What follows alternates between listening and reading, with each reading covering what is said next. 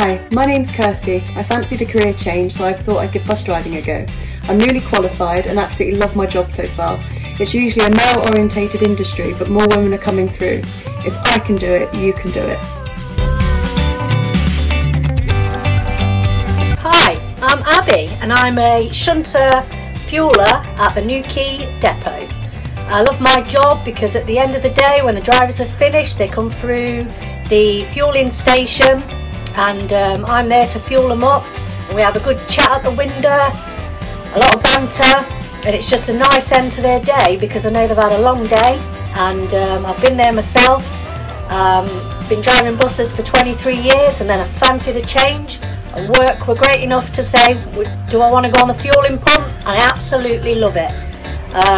It's a great place to work, great people, and I've made some fantastic lifelong friends.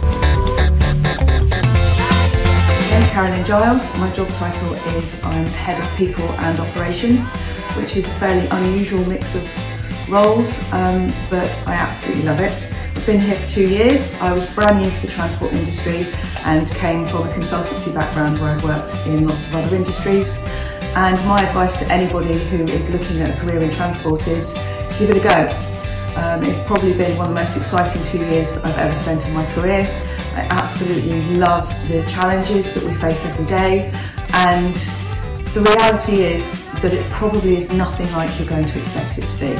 So give it a go, come and find out, speak to somebody in the industry and have a look around, and I'm sure you'll be impressed.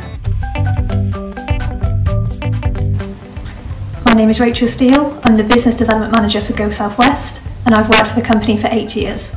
My role is part of the senior leadership team, and the nature of my role allows me to see every part of the business.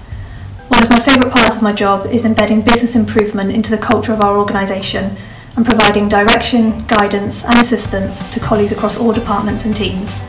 I would encourage more women into the transport industry because why not? There are opportunities for everyone and traditional barriers are continuously being broken down.